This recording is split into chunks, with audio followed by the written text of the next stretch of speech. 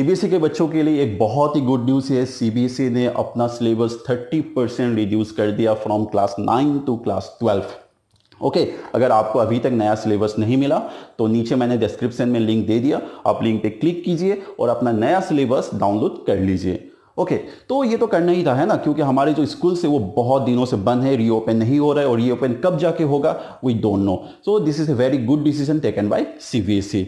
अगर आप अभी देखोगे कि एग्जैक्टली रिड्यूस क्या किया, अगर आप डाउनलोड कर लोगे अपने सिलेबस को, जो मैंने ऑलरेडी कर लिया, मैंने देखा फ्रॉम इंग्लिश कुछ चैप्टर्स को ही निकाल दिया ऑलरेडी। लेकिन आप अगर साइंस और मैथमेटिक्स की बात करोगे, चैप्टर्स को नहीं निकाला, बट फ्रॉम एवरी चैप्टर्स कुछ स्मॉल पोर्शंस निकाल लिया गया। जैसे कि अगर मैं क्लास 10 के मैथमेटिक्स के बारे में बात करूं, from circle chapter nothing is deleted, but from construction जो सिमिलर ट्रायंगल बनाने का जो एक पार्ट था, है ना, that part is deleted. Okay, सो उसी तरह mensuration, from mensuration part that first term, that part is deleted. आपको इस बार फर्स्ट टर्म में से क्वेश्चंस नहीं मिलेगा। Okay, it is a very good news, है ना, 30% डिलीट हो गया।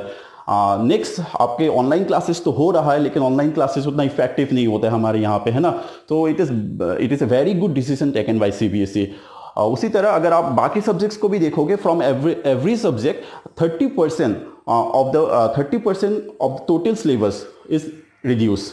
ओके, तो ये तो हो गया क्लास 9 और 10 के बारे में। अगर आप 11 और 12 के बारे में बात करोगे, फ्रॉम 11 और 12 also 30% syllabus is reduce for your final exam. आपके फाइनल एग्जाम के लिए 30% जो सिलेबस है वो रिड्यूस कर दिया।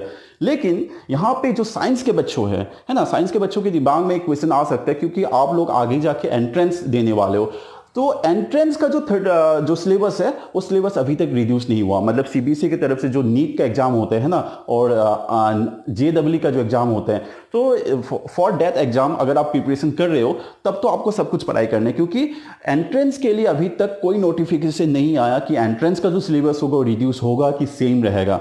तो आपको अगर एंट्रेंस देना है, मतलब आपको उस हिसाब से ही पढ़ाई करना है। और अगर आपको बोर्ड का एग्जाम देना है तो आप आराम से पढ़िए, 30% ऑलरेडी रिड्यूस कर दिया, बिंदास पढ़िए, है ना। तो आज के लिए इतना ही।